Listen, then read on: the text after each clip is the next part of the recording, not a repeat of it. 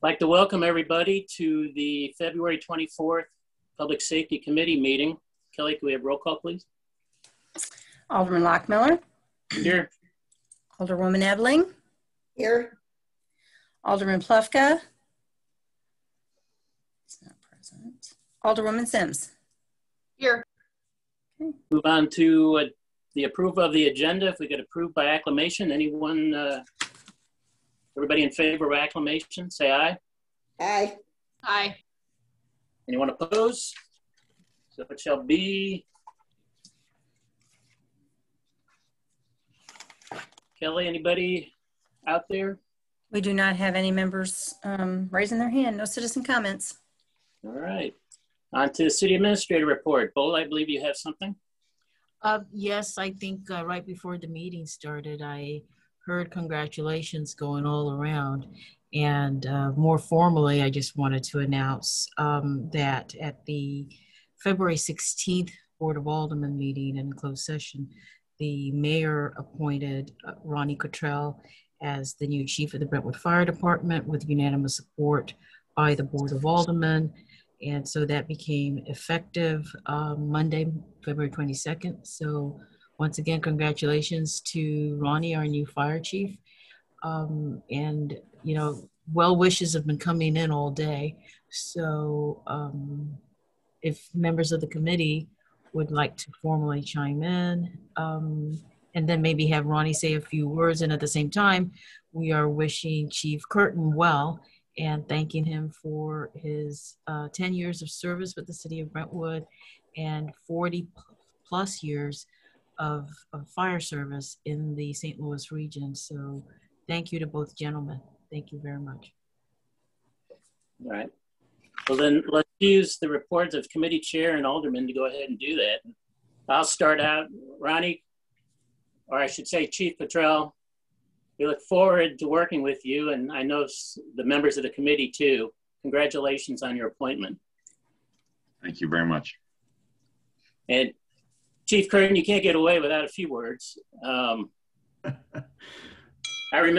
remember when I first got on the board, it was you as assistant and Ted Jury as the chief. And about a year or so in, Ted, you know, announced that he was going to be leaving. And I thought, wow, there's some big fire boots somebody's got to fill there. And you came and filled those boots and then some. You know, I always liked when Bola put out the proposed budget. And the first thing I would do is go to your capital improvement budget and see what type of equipment you wanted for the year. And, you know, everything from ballistic vest to the flare to speedboat, or the rapid water recovery boat, the ambulance, all that equipment was well priced, and it was always to make your guys safe and to better serve the community. And along those lines was the training you always put your guys through.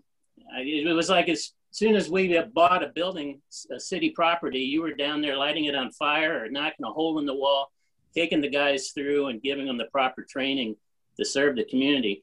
I remember one day I'm driving down Manchester Road and there's a bus sticking out of the side of the building. And I'm thinking maybe I missed a code red call on the zombie apocalypse or something. And it was all about the training, and it was about even training the municipalities surrounding in the mutual aid. And I think once again, that was to serve, you know, make the guys safe and to serve our community. Community outreach, you know, you always invited the citizens into the firehouse for different events, and you reached out to the community with different charitable events, and even won the this year the Citizen Volunteer Award for the department from the Chamber of Commerce. Also, the first female firefighter. I think that may be in the history of Brentwood to have our first female firefighter that we elected. And at the same time you're doing all this, you're having to do something that a chief really shouldn't have to do, and that's make a firehouse habitable and accessible. I mean, you took on the problems we were having with mold remediation, sewage, and making the thing ADA accessible, and we thank you for that. And to layer another dumpster fire on top of that, you had to deal with a pandemic. Your retirement is greatly, we really appreciate the time you've put in here, and your retirement is definitely deserved. And I wish you the best with the rest of your life with your wife, your family, and your friends. Thank you, Chief. Well, I don't know whether I should respond to that now or wait for everybody to finish, but I think I feel the need to just say this, and this is all encompassing, and I apologize if I start to get a little emotional. It's been a hell of a career. I've really enjoyed it. I never expected the opportunity to be the fire chief for the city of Brentwood. I came in with Ted expecting that the two of us would hang around for at least 10 years and I would support him any way I could. And when he decided to move on and drop that bomb, I about had a heart attack and then just embraced it. And I've always heard people that are good leaders and successful in business that surround themselves with good people. And I leaned on that heavily. First of all, to thank the elected officials in Brentwood for their support when we need to bring staff in because of a retirement or an injury or an unexpected accident, whatever. You guys are always there to let us fill those roles. The firefighters and paramedics in Brentwood are second to none, and they're a huge part of the success of my 5 years as chief in that department. I would be completely remiss and if I didn't mention how much Ronnie means to me, not only as a friend, but as an assistant chief. I am absolutely thrilled to death that the city chose to make him your next chief. He has been working his tail off to be prepared for this opportunity should it have come along, and it has, and the city did the right thing in my opinion. And I just cannot thank everybody that has made me look good every day for what they're part of that role, under my leadership, what their role was in that success. Everybody, Bola has just been amazing to learn from and grow alongside of with her leadership and experience over the years. And it's just a top-down successful organization. And I think it reflects every day when the residents need something, whether it's police, fire, public works, the job gets done and it gets done to the best of everybody's ability. And it's a tremendous team. And frankly, this is something I've heard from so many people over the years. You're not going to miss the nonsense and the stress and all of those things, but you're going to miss the people. And that happened to me once when I left Ladue, and it's going to happen to me again when I leave Brentwood. But I just have the most sincere thanks in my heart for all of you that have supported me over the years, and thank you. Thank you, Chief. Alderman Plufka is away. Alderwoman Ebling? Can I say yes. something? Okay. Oh, yes. Chief Curtin from Brentwood Forest.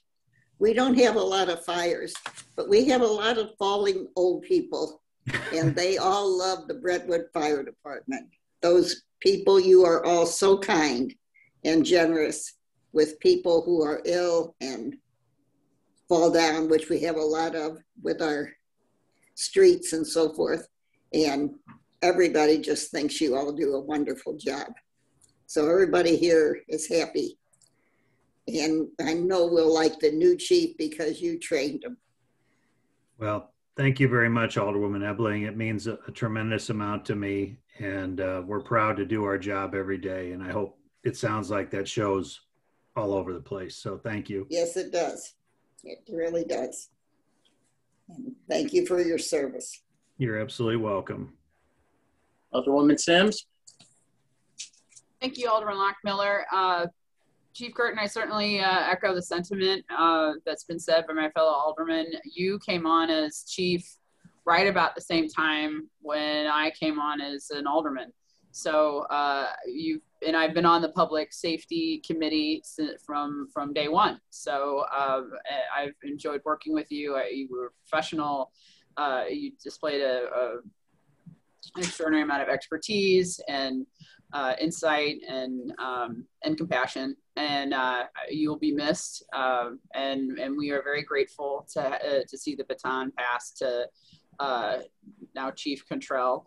We're excited to have him take the helm. You're leaving us in good hands. But the door's open, and thank you so much for your service. Thank you very much, Alderwoman Sims. I appreciate it. And again, it's just been a tremendous ride, and I just can't thank everyone that's made it so successful enough. So. All right. Thank you, Chief. All right. We'll move on to department reports. First up is the police department. We've got the pilot traffic enforcement program. Want to give us an update, Chief? Yes, sir. We can start with the traffic report. Major Hawkins is here next to me, and she will give you a briefing on the traffic. Thank you. We had a dedicated officer, as you guys know, for about 3 weeks to focus strictly on traffic enforcement. A lot of that came out of an increase in citizen complaints about traffic violations, and specifically within the neighborhoods as well. So we are very short on manpower. What I did was I took from a full crew of 5 and I stripped off one of their officers. While that crew went to midnights with 4, I took their 5th officer and kept him on days for 3 weeks. And basically I gave him the list of locations around town that we've received the most complaints, and also directed him to some other locations, mainly our major thoroughfares, so that he could focus on generally reducing speeding, et cetera, et cetera. And we saw some pretty great results from him. Of note, we've seen an increase in our traffic citation issuance this year as it is. And then you add him to the mix, who was doing strictly traffic enforcement Monday through Friday for 3 weeks. And the numbers are quite impressive. The violations that we saw are very similar to violations of any review of this kind. You sit down, you look at, hey, what are we ticketing people for? And we saw a lot of registration violations, and followed closely by speeding this time. And I think the speeding piece was where he really had an impact in terms of issuing citations. The probably largest benefit I see out of what we did with him was that we were able to deploy him in the areas where we had the complaints very specifically. And we didn't have to worry about trying to have an officer sit on a certain location for a certain number of hours without getting pulled away for calls for service or any other number of things that can get in the way of an officer's daily routine in that regard. And that arguably was probably his biggest asset to the little pilot program that we did. And he himself did an excellent job. He's a pleasant young man with a good head on his shoulders. And I'll tell you what, knock wood, I received 0 phone calls from anyone who encountered him on the road in terms of receiving a ticket from him. So he did a professional job. He did a thorough job. He met with community members and discussed their concerns with them. One of them, he went walking with her and her dog and her neighbor. And I think that did wonders for facilitating that relationship, so they could at least see, here's the officer who's handling this for you. Here's the officer who's out here writing these tickets. And what are your concerns? What else do you want us to know about? And it was a really unique opportunity that he got to do that. So by and large, it was generally a success. I wish we could do that more often. I don't know if we could sustain that with other crews doing something similar. Some of our crews are low right now because of people who are out injured and a vacancy that we have. But it was a very productive 3 weeks, certainly. So any questions on that specifically? Or? Any questions from the committee? I've got just a couple. I guess what the citizens are saying on Rosalie kind of bore out as far as some of the speeders that they see on there. By the way, looks of the ticketing that was done. Yeah, it was very beneficial for us to have someone that was dedicated up there for a longer period of time, just to be able to see finally what the radar has told us and what the citizens have told us, and not only to be able to see it, but to immediately address it. And in addition to issuing citations for a lot of the speeders, as you saw, we were able to find out patterns of groups of people in certain areas. So Alex would notify me and say, hey, I've been stopping a lot of people that work for this company. And we were able then to turn around on the back end and reach out to the company and say, hey, you know, we've been getting complaints and a huge percentage of our violators are your employees. Can you put out a company-wide message asking the people to slow down, obey the speed limit, maybe use a different route? And that happened with 2 or 3 groups of people all throughout the city in varying locations of complaint. And it was a really neat way to identify who the problem was and address it from another angle, just besides handing out tickets.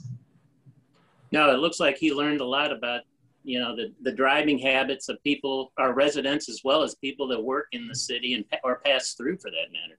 Absolutely.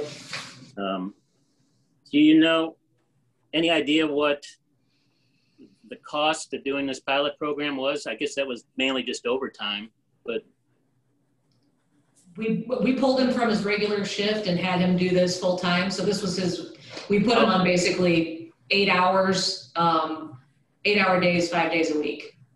And that was just his working shift. So it wasn't, he did overtime on his own, but it was maybe an hour here, hour there, and nothing in excess of that for this program. Okay. And Chief, I guess there's, without hiring an actual traffic enforcement officer, there's no way to restructure the way, you know, we deploy our officers during the day. You know, this almost looked, I mean, the citizens seem to like seeing the officers driving around, but this being a stationary officer and being able to even more directly interact with the citizens seemed to be more of a benefit than seeing them visually drive by in a patrol car.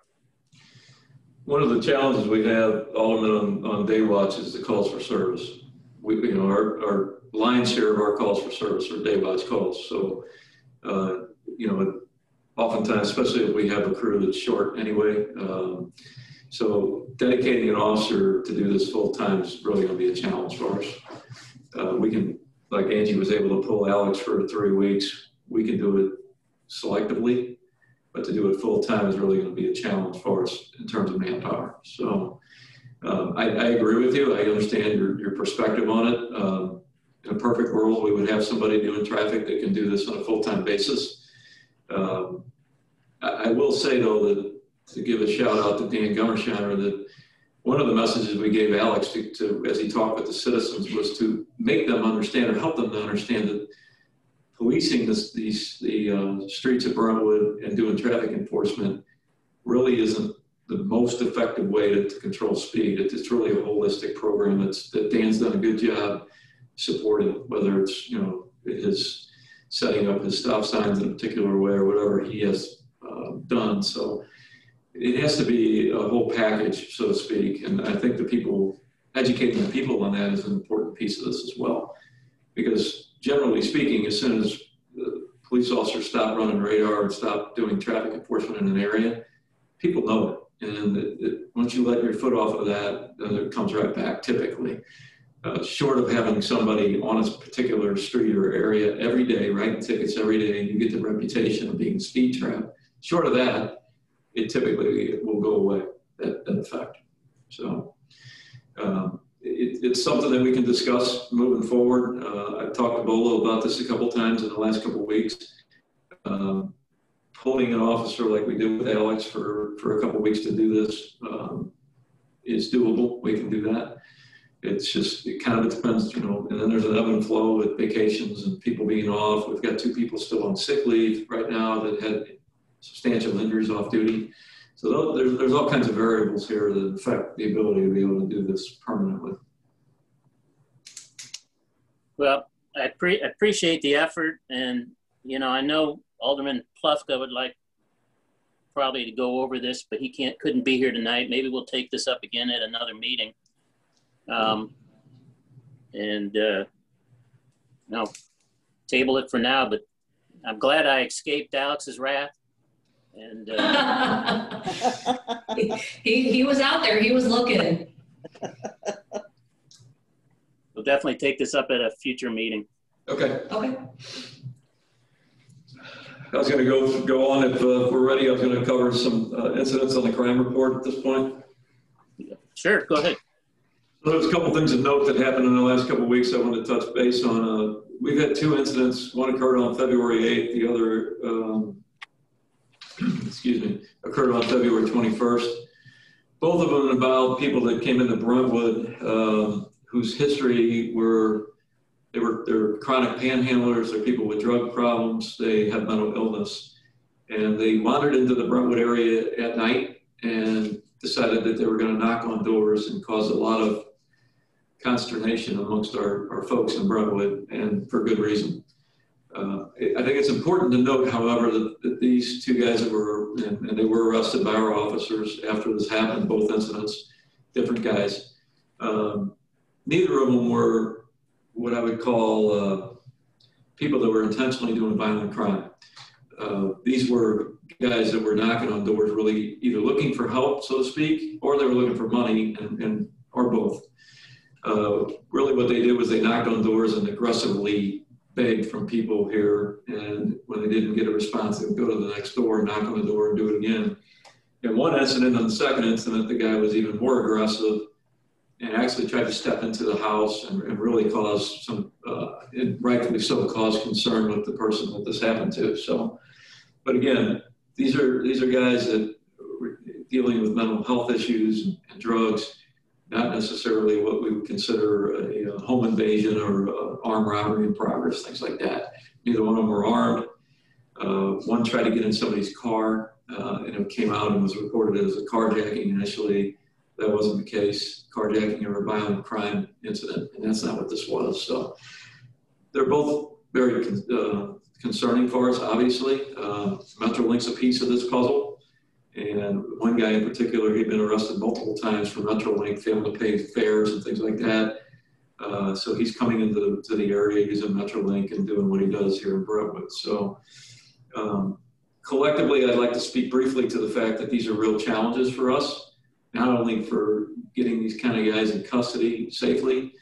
They are a real challenge in today's world in law enforcement to try and make sure that we manage them well and get them in handcuffs and get them help, or get them to a holdover safely. But really on the backside of this, the biggest challenge is the lack of services for the homeless, lack of services for the mentally ill, lack of services for those that are addicted. Obviously, police departments in the area don't do that. That's not what we do.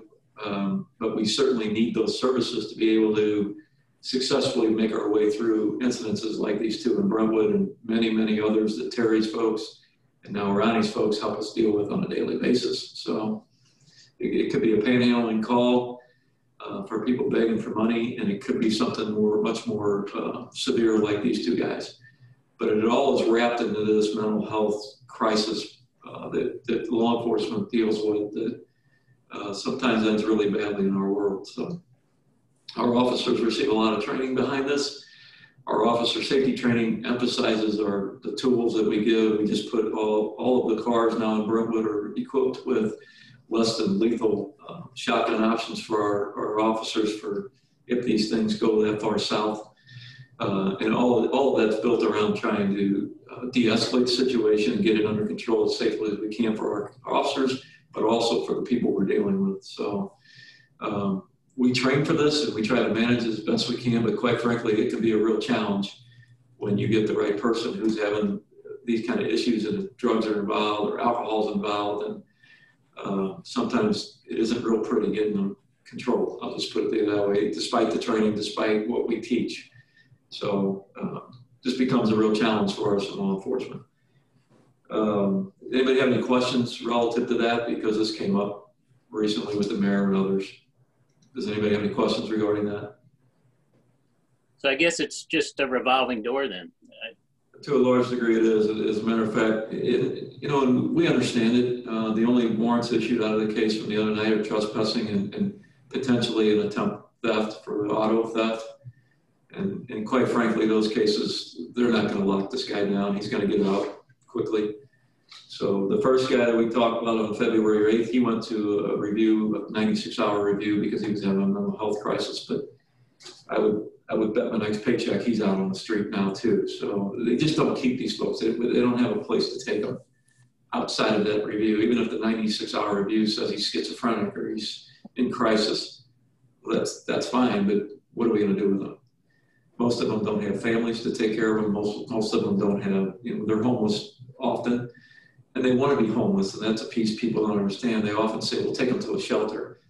Well, there's many of these folks as part of their mental illness. They don't want to be locked up anywhere. They enjoy that freedom of being out roaming the streets. So again, more challenges for us. But no, the short answer to your question is no, both of them are out already.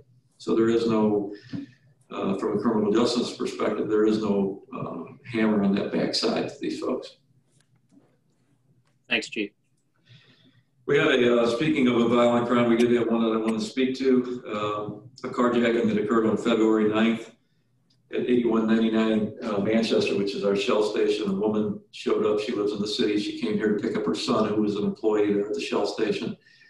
And two guys in a vehicle that had been carjacked the night before in the city of St. Louis pulled a lot. They flourished a gun at her. Luckily, the son who came out to try and help his mom was not injured. And they ended up taking the cars. They took her car and they left in the car they arrived in, and it had been carjacked already.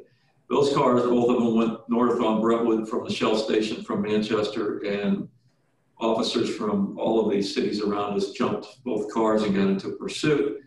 Those cars went up 170 and split. One went east, one went west. The one that went west was eventually captured out in Maryland Heights. After his car was spiked and a foot pursuit occurred, they recovered the weapon, they got the car, and they got him. So there's a series of charges on this guy that are pending now. Interesting, and of note, I think, is the fact that he had been involved about 3 months prior in a very, very similar incident, and he was out on bond, a $500 cash bond. So that tells you a little bit about what our challenges are in terms of, and this is a prior incident was an assault first degree with a weapon. So again, to your earlier question, Alderman Lockmiller, about what's going on the backside of these kind of cases. This guy is out 3 months later. Who knows what he did in the interim when he was out anyway, but in this case, he's caught again doing a very similar crime. So again, these car-related crimes, all of you probably may have seen in the news recently, St. Charles County and the emphasis that they're doing on that side of the bridge with this nighttime car initiative that they're doing. Unfortunately, it's all great stuff. They've locked up, I think, 26 people in the first couple of weeks, all nighttime car crime. That's wonderful for St. Charles County, but these guys are going to quickly realize what's going on out there, and they will come back on our side of the water to do this again. So we are looking at the spring and summer as the weather warms up, the proximity that we have to the city and East St. Louis, North County, which is the lion's share of where these suspects are coming from. We are really going to be challenged, I think, as the weather warms up with this kind of crime here in Brentwood. So, but we will address it as we go. Can you speak a little to some of the initiatives you've taken on with some of our mutual aid municipalities? At least the discussion that you're. Yeah, I'll speak to it, Bola. So I approached Bola about a month ago, or roughly about a month ago, and Angie and I have been talking about this for quite some time. And by the way, our nighttime crime has reduced in the winter. So we're, compared to St. Charles, Jeff County, and some other areas, we are down in nighttime crime, so which has been a blessing through the winter for us. But we know it's coming back, especially as St. Charles County and Jeffco, as I mentioned, are pressing hard. They're locking these guys up. Their prosecutors are on board. Their judges are on board. So those two areas are changing their tactics in terms of how they're dealing with these guys that are doing this kind of crime. They're seeing multiple weapons being seized out of their arrest, which we all know, and I keep preaching on the fact that these guys are extremely dangerous. So Angie and I have reached out to the ECDC chiefs, and we're in discussions with those other municipalities to form a task force as we move into the warmer weather. And I have not brought this to you as a committee at this point because we internally with the chiefs have not reached a decision whether or not we even want to do it before we bring it to you as the elected officials. The reason for that is it's a volatile thing to do. It involves adjusting the pursuit policy to a degree because there's absolutely no reason to do this and then spike a car and just let it go. So in effect, what we'd be doing is adjusting our pursuit policy to allow officers to chase the cars that run from a spiking incident if that's where we go with this. That's what St. Charles County's doing. That's what Jeffco's doing. There's several municipalities around us, without naming who it is, that have also done this style of nighttime enforcement and adjusted their rules with their officers. And so it's a complicated thing to do in my mind because it's so volatile.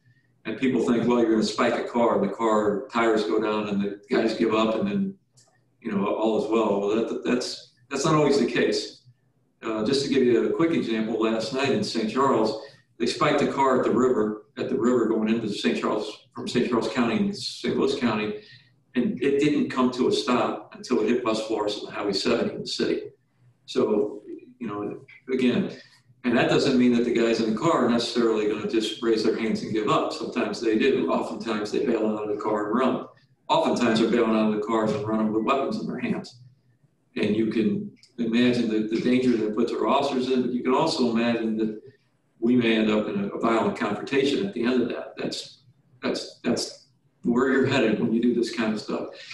All of that is weighed against, and what Bo and I have really discussed is what is our job in law enforcement to protect the city's people here in Brentwood from this kind of crime, which is very, very dangerous crime.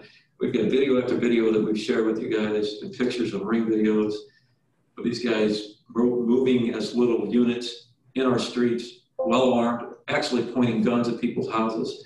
And this is not an isolated incident. This has been going on for 2-3 years at least now. They've become very bold, they're very well armed, and they move as a group, and they're a real challenge for us in law enforcement because when they see the police, they just run. And they flee at exceedingly high speeds as we're going through this now. So having said that, for us here in Brentwood, if Clayton, Richmond Heights, Maplewood, and us and others got involved in the task force, they typically go Highway 64 East or Highway 170 North. Just like St. Charles County is sitting on their bridges coming back in, we would sit on those two highways with spike teams if we did this. If we do that, there's a very good chance we're going to spike a lot of these cars. And then from there, the task force is going to be challenged with following the car and trying to take these guys into custody as safely as we can. So we are at the point to address what Bola asked me to tell you. We are at the point where we are in discussions with the chiefs. And at that point, once we get a first blush, like I did with Bola, with the city administrator's office here, and get a temperature and a feel for what everybody thinks, we would present that collectively to you as elected officials and say, hey, this is what we recommend. This is what we think will work. We know it'll work because we did it. We did some of this in June when all the protests and rioting and horrible things were going on all over our city. We absolutely know that it will work, but we will be 100% honest with you and tell you it is a dangerous thing to do, not only for our officers, but just generally speaking. It's a work in progress. Do you think the efforts you guys with the surrounding municipalities have done so far has been to push what St. Charles is now experiencing and areas Fenton further out? Yes. Eureka, which my family was terrorized by these guys about 2 months ago. Yeah, absolutely. It has pushed that out. I will tell you, the further out that these guys go, the more they run into people that won't understand that they can't leave their keys in their car, leave their cars open, leave their 9mm under their seat, leave their purse in the front seat. The further out they were going, the more they were seeing a target-rich environment in that regard. So, Ladue, all of us in these areas, as we got hit, we were putting signs up to our citizens: please lock your cars, please, don't leave things in your cars. I think that messaging piece worked that was a piece of why they went. They started stretching and going out further, and they were successful. And every time they got jumped, just like here it happens in Brentwood, we have multiple times where one of our officers at 4 in the morning in Brentwood Forest, happened last night. One of our officers in Brentwood Forest last night tried to stop a car, 3:30, whatever it was in the morning, and the guy didn't stop. They were in there going to break into cars and go through cars and steal cars. You know, and they hit the highway at 120 miles an hour, we let them go. A lot of that going on here in Brentwood, Richmond Heights, and Clayton. I call it you run them to the border and get them out of town. It's not effective. That part of that is just their game. Part of that is entertaining to them. It's part of the reason they're doing what they're doing. I think they think they're on a video game at some point, except they often have an extended magazine weapon in the seat with them. So these guys couldn't be more dangerous to our citizens, in my opinion. If they're doing this for 40 years, I can tell you I've done a lot of things in my career. These are the most dangerous guys I've seen running consistently. They are trapped, or if you come out and challenge them in your driveway, they are very capable of hurting people. So that's what we're weighing here when we come at you guys as elected officials, fully aware of what the risks are. And that's just, there's really no other way of putting it. I mean, this isn't a thing that we take lightly in any way. You know, it's a risk for our officers. It's a potential risk for people on the street, even though we'd be doing it at night when you have very little traffic out. But you know, there's a very strong argument that doing this, we're going to protect people. We're going to limit, just like St. Charles County and Jeffco are doing. You will see that slow down in their communities. They will suppress this kind of activity. We already have a prosecutor on board. Wesley Bell's office called me yesterday. They will, if we do this, assign a county prosecutor to any car-related crime that we come up with as a task force, which was that was a significant step. And on a final note, because I know this is going kind of long, but on a final note, there is a felony fleeing law in the state of Missouri that's been in place for years, meaning that if you flee from any legitimate police traffic stop, it is an automatic felony. The driver is committing a felony. So we would key off of that charge in this task force, because that is a rock solid felony charge on the driver. If we get him in a stolen car, we get him in a carjacked vehicle, we get him with weapons, we get him with other charges, that's great. But we have a solid felony on the driver in these circumstances. So in Wesley Bell's office, through Tim Swope, have told us they will issue that felony fleeing charge on the driver in these cases. That's a big step forward for us as we look at these cases. So that commitment's already there.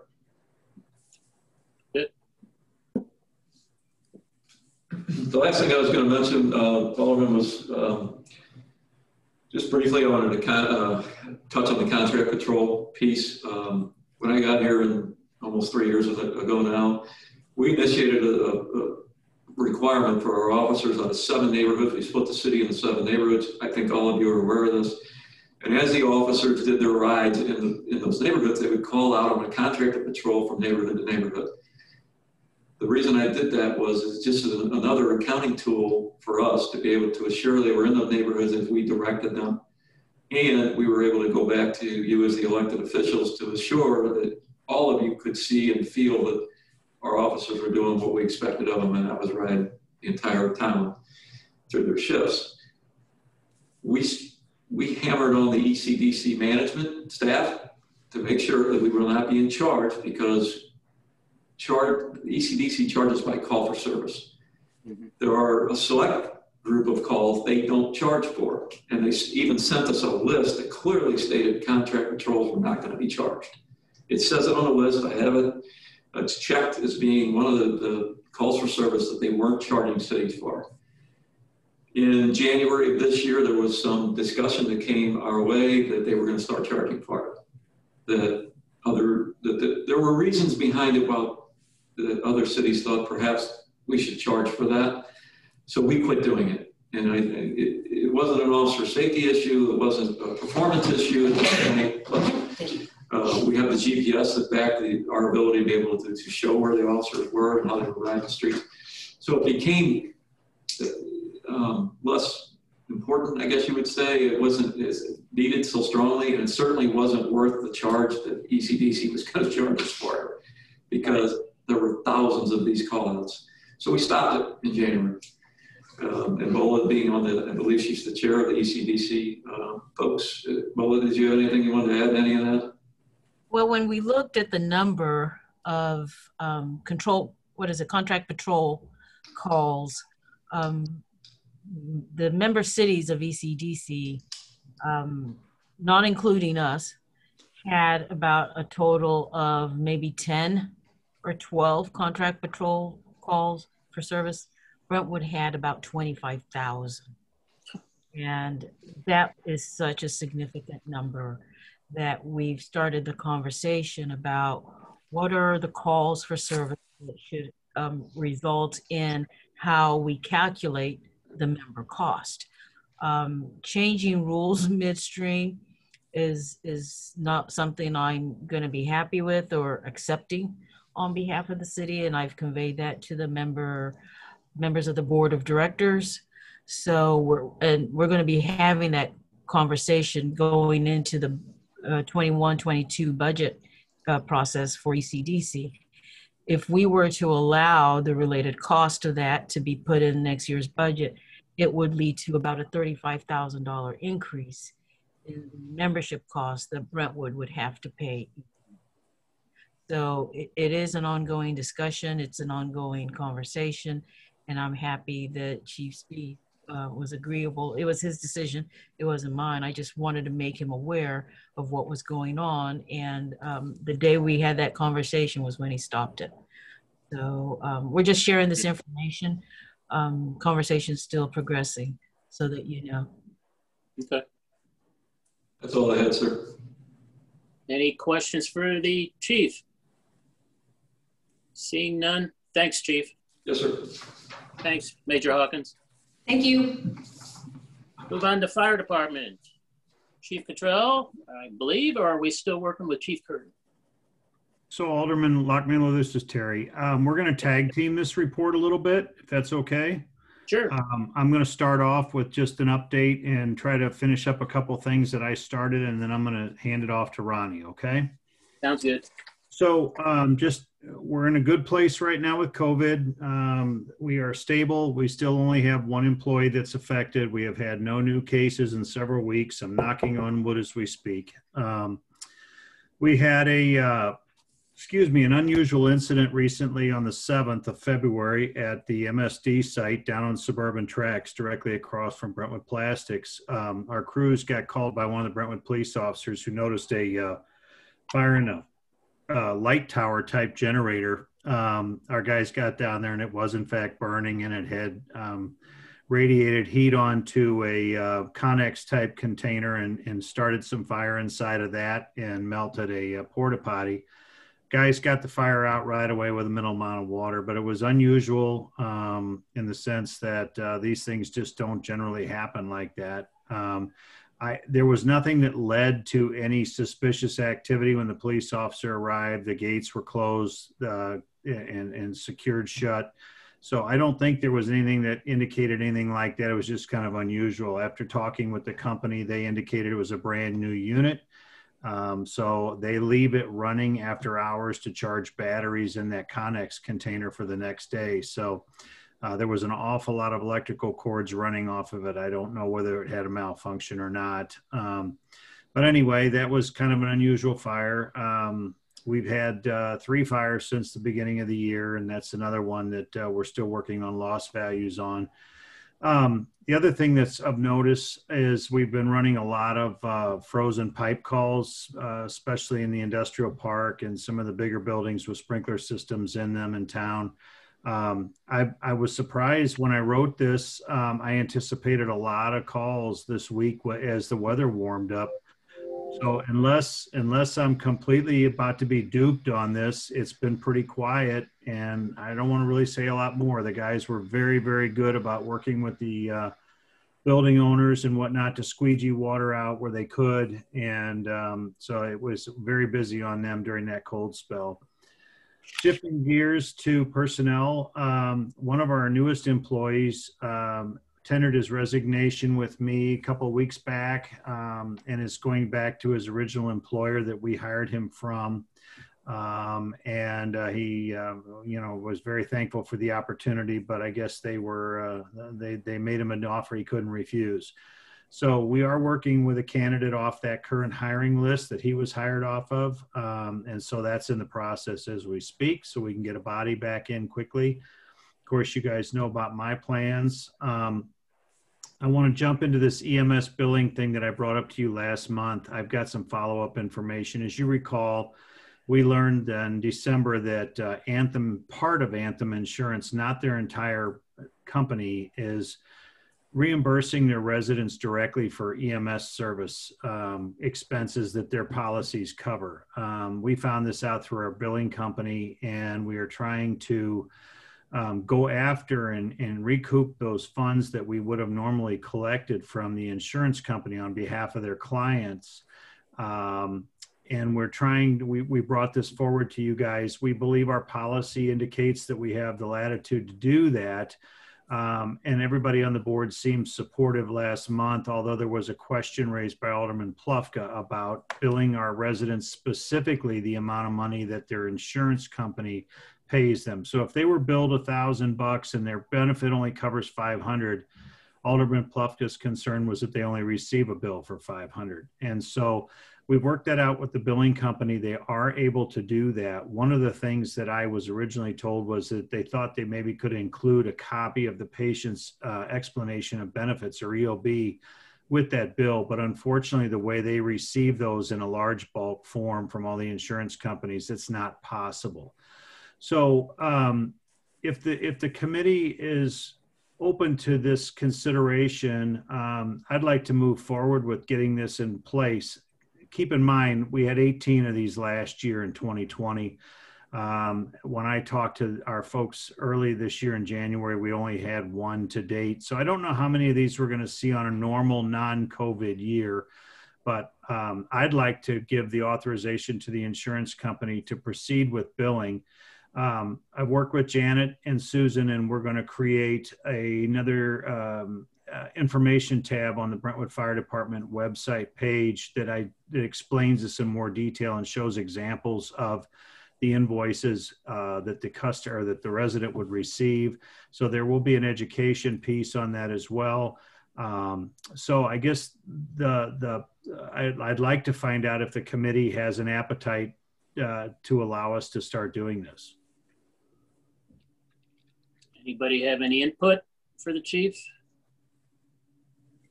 I can't remember Dave's exact concerns. I kind of wish he was here. Is this something we need to do right now, or? It's not. We can wait. That's not a problem. At this stage of the game, we waited, and that's okay. I don't see any issue that we absolutely have to do this tonight. So if you would feel more comfortable with that, I think that's okay. Yeah, I'd like to have him be able to chime in. So if we could put this off to March, and Ronnie can take it up, and we'll be happy to accommodate your wishes. Yeah. Very good. So then I'm going to move on. We have an item on our update for an approval tonight.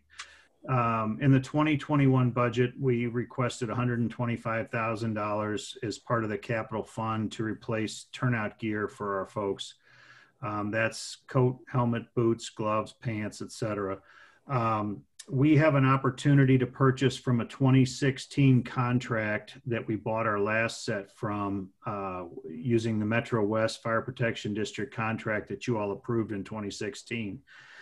That contract doesn't expire till July, and there's a couple of reasons that we want to do this. One, we benefit from a major purchase of over 100 sets of turnout gear, so we're getting pricing on almost 133 sets of gear instead of just 23, and it's 2016 prices with the built-in increases that they're allowed by the contract, and it's still significantly cheaper than if we went out for bid again this calendar year. So I would ask the committee's approval to approve us placing an order through the Metro West contract for 23 sets of coats and pants for our folks. And then Chief Cottrell will be bringing the balance of that gear forward as he's had an opportunity to either bid it or find it on a purchasing contract. So there's more to come with this. This is just getting started.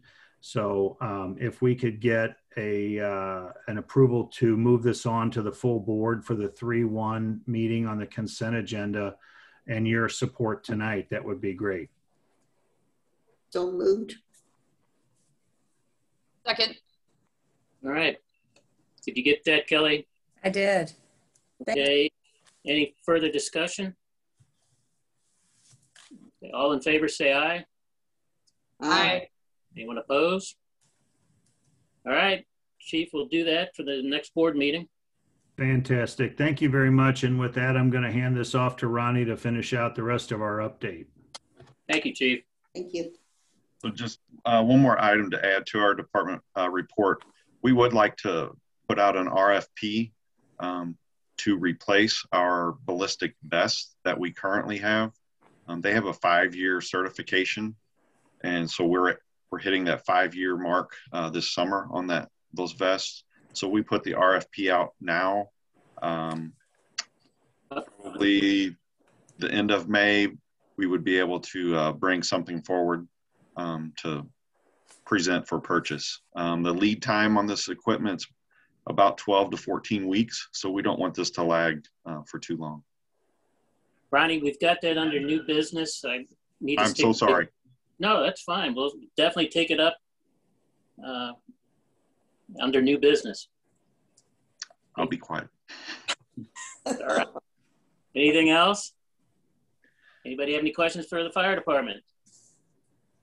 All right, we'll hear back from Chief Cottrell in a moment. We'll move on to Dan. You've got an update on a few things.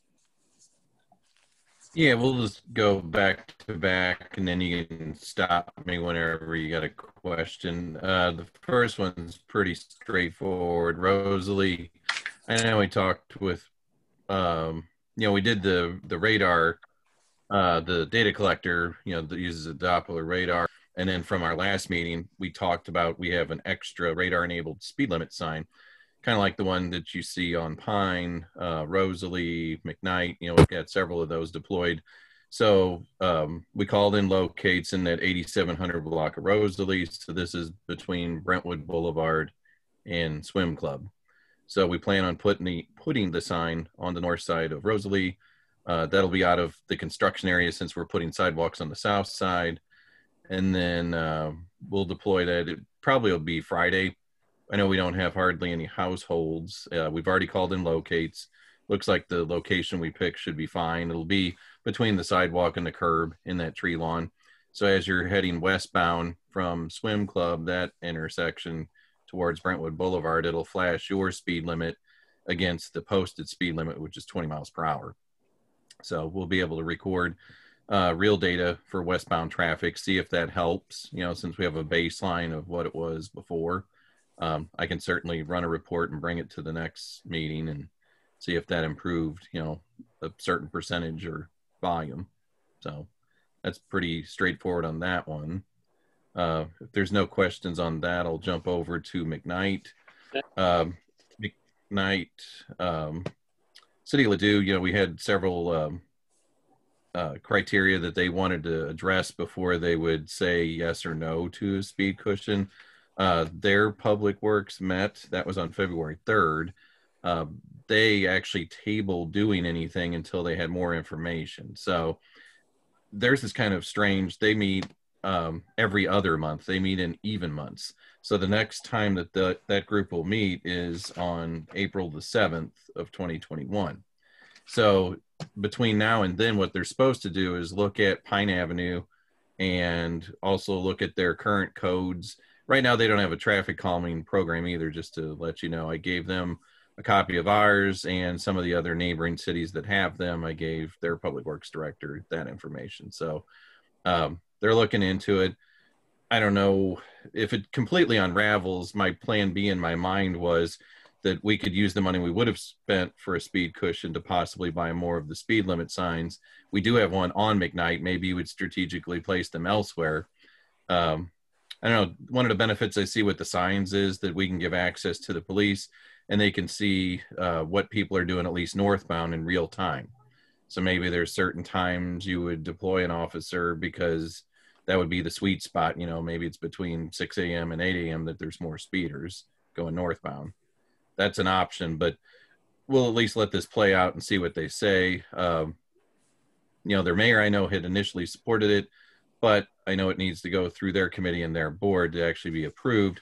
I did get a better price, not better in the sense that it's cheaper, but more refined. So it's looking like it's closer to $8,500 for a complete set.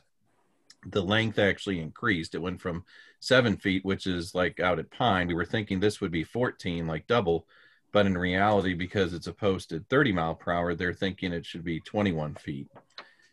In the interim, I'm going to reach out to another vendor of speed cushions to see if that is the case. If they have a different opinion, maybe they would have a different dimension, and maybe that would be cheaper. So I figure I'm going to keep looking at this until it's completely, you know, either approved or rejected. And then, like I said, my plan B would be, you know, if we were going to commit, say it's $8,500 or $17,000 to this, you know, we can certainly buy the speed limit signs cheaper than that. You know, those are roughly $3,800 a piece. And it gives you the 1 year of the cloud subscription too. And there's no limit on the number of users. I would be the admin and I could give, you know, 8 officers access to it. It's not a big deal. So. Well, then it sounds like we're in a holding pattern until our April meeting. So. Right. I just didn't want to do nothing with it. I thought, well, there's other things I can be doing in the background. And then that way you've got a little bit of a contingency plan in case things unravel. Yeah, I would just, you know. I wouldn't want to commit to buying anything yet, you know, Okay. not for that, especially if they said no, then I've got a solution that needs to go somewhere else, or else I need to put it on a shelf, and I don't want to just spend money to have something sit. Well, do you need any direction from us on this, or can we hold? No, this was for informational purposes. And like I said, by the next meeting, you know, I'll have more information on pricing, but I still won't have a concrete direction from Ladue unless they meet, you know, in between. I just know their routine is even months as Public Works. Yeah. Any questions for Dan on that? All right, Dan, keep going. Okay. And then the streetlight project, that's one of the other fun things we've been working on. So this pertains to York Village. So I included a map of where we were looking prior, like in the background section of the memo.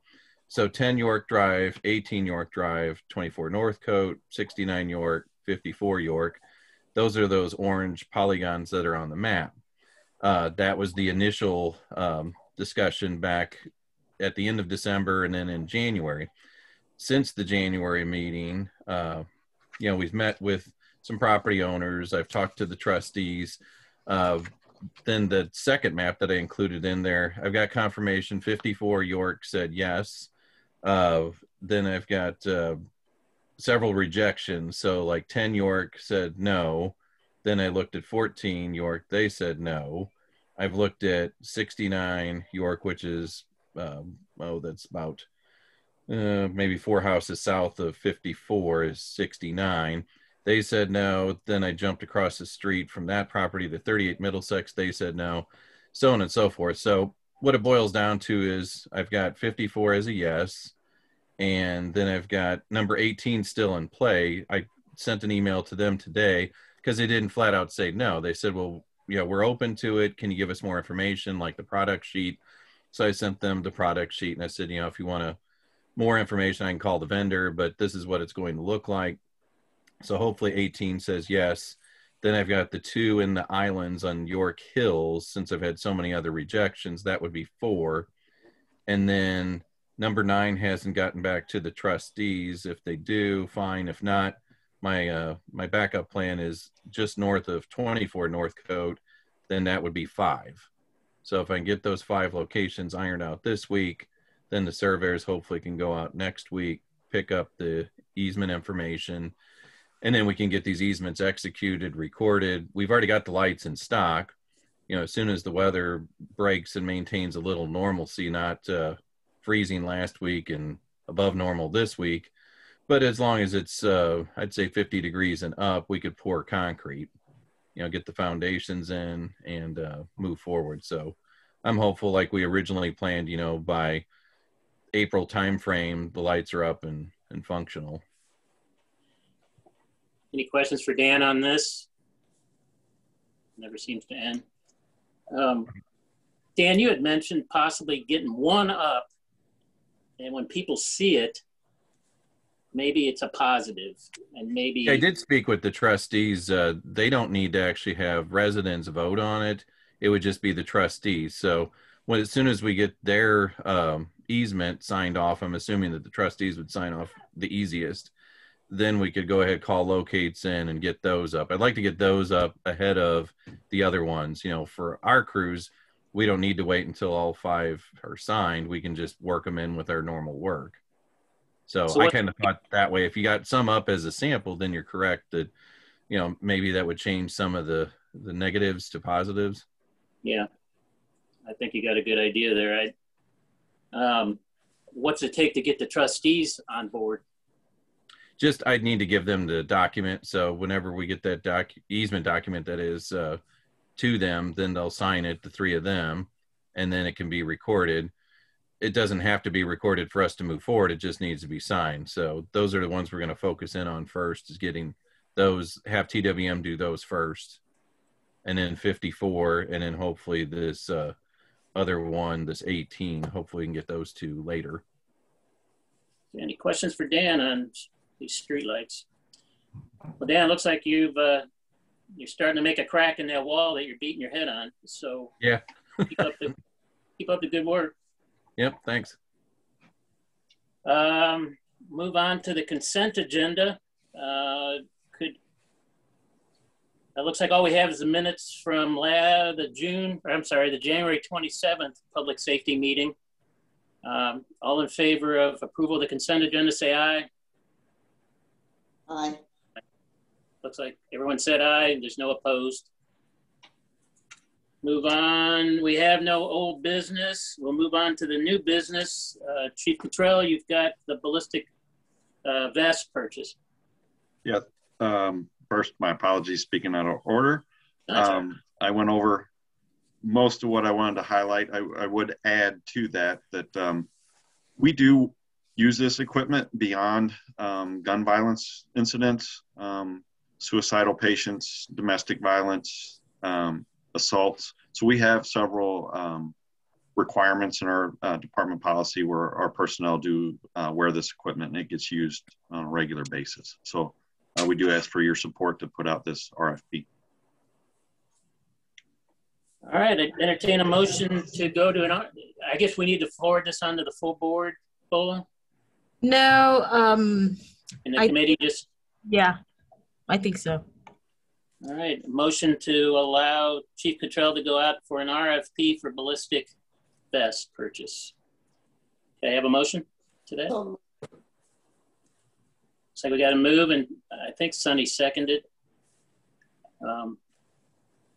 All in favor, say aye. Aye.